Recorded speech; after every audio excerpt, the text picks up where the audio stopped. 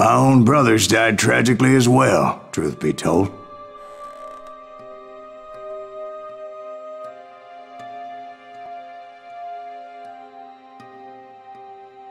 It was 1868, and me and my older brothers were pulling a tidy profit running cattle into Juarez, Mexico. One night after my brothers retired for the evening, I found a little poker game in a cantina with a couple of cowboys.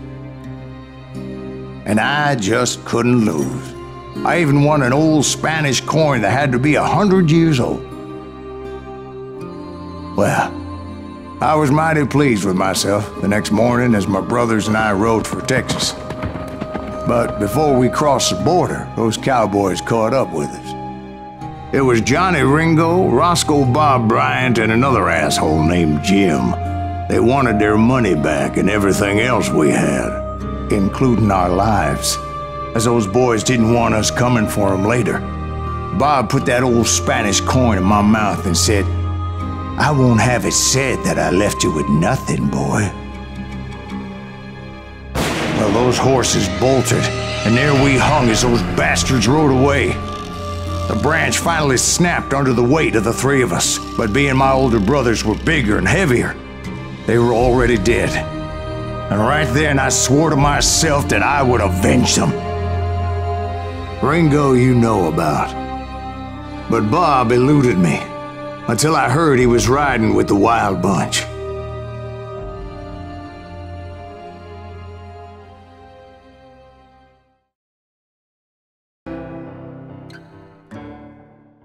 I'd been on their trail for months, ever since they left their hideout in the Bighorn Mountains. Led by Butch Cassidy, they were a loose association of outlaws who robbed banks and trains from Colorado to Montana.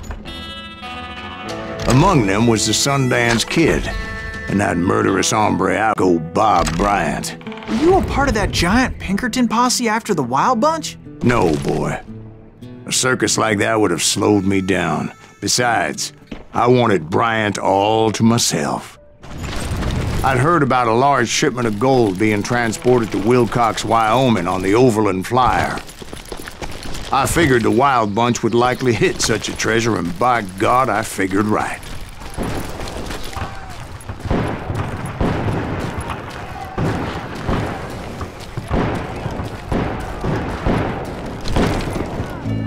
They blew the bridge with the intention of forcing the train to stop. Well, I assumed the Wild Bunch was likely in the still intact part of the train high above, so I had no choice but to make my way up through the passenger cars dangling down. I was determined to make that sumbitch Bob pay for what he did to my brothers.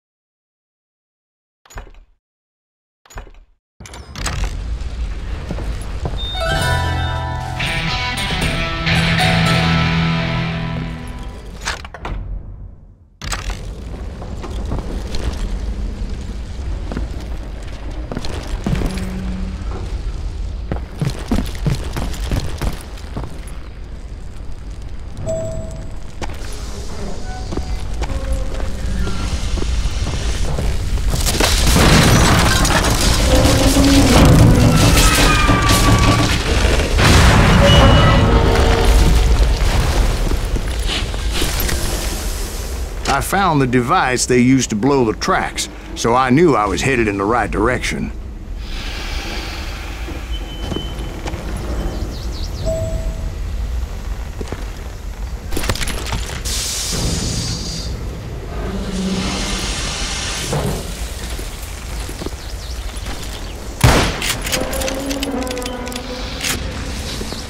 ears are still ringing from blowing up that bridge. What'd you say? I can't hear a goddamn thing. Well, I made my way off unscathed and came upon a few members of the gang and had no choice but to dispatch them. From there, I had to negotiate an even more precarious route. But first, I would need to get my ass out of there.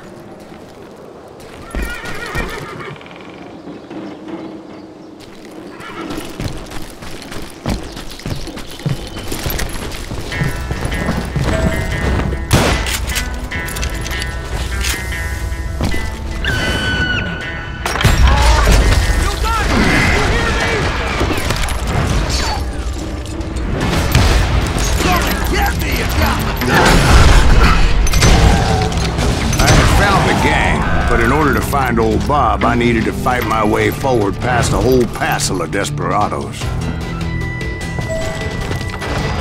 Outside, inside, anywhere I could, I made my way towards my prey.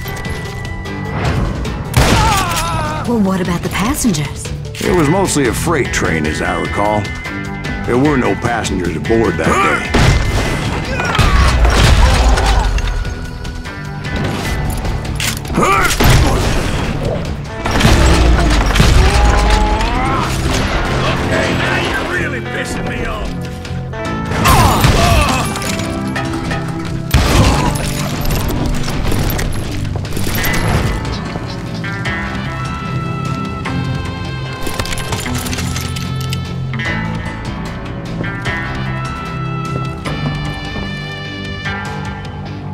As I mentioned before, I am not fond of heights, but I was too busy dodging bullets to worry about falling to my death.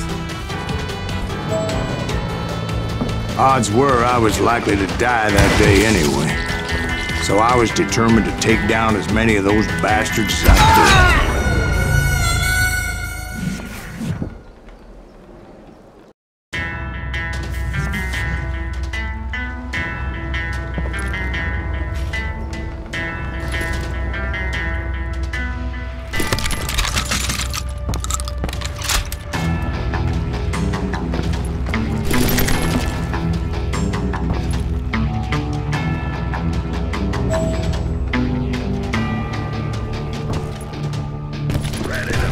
Times it was like shooting ducks in a shooting gallery.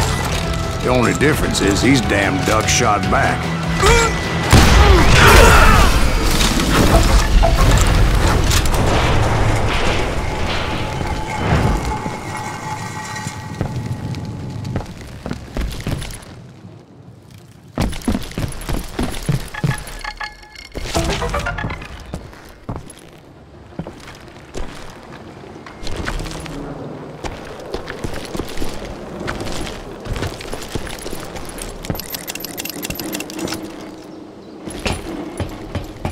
I kept hoping the law would show up and give me a hand. You mean like that giant Pinkerton posse that I read about?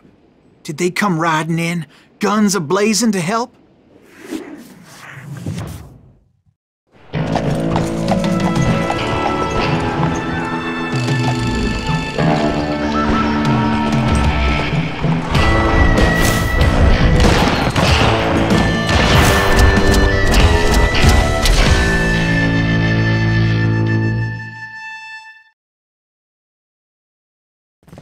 Help?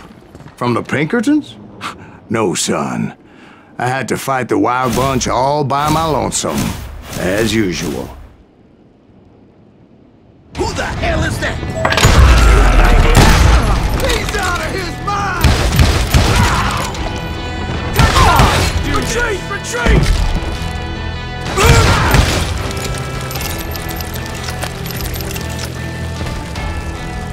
He's killing everybody!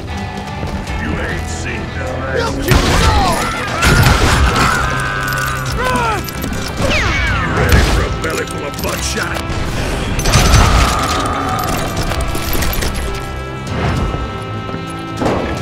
Cut you and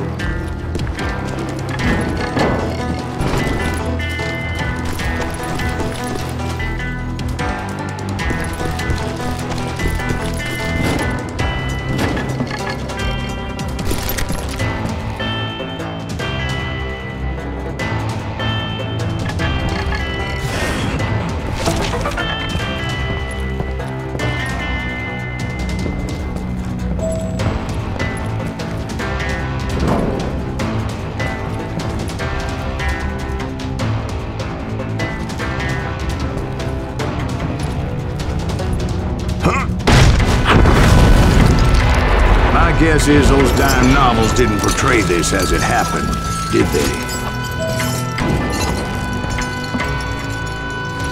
Only a few stragglers were left. I had to cut them down pronto if I was going to stay on old Bob's trail.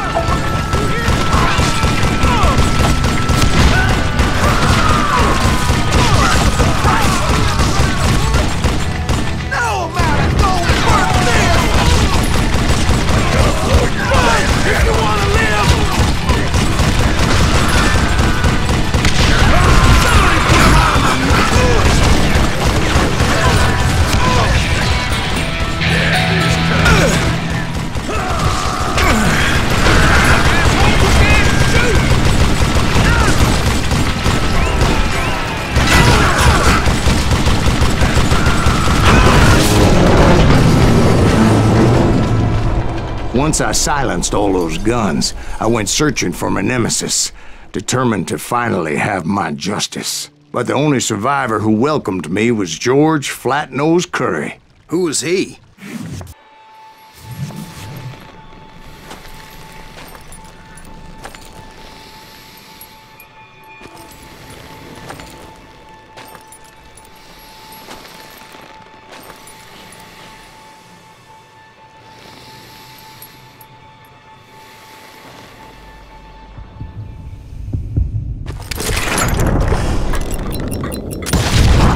On that very same day, Butch Cassidy and the Sundance Kid decided to leave the Wild Bunch behind and decamped for South America.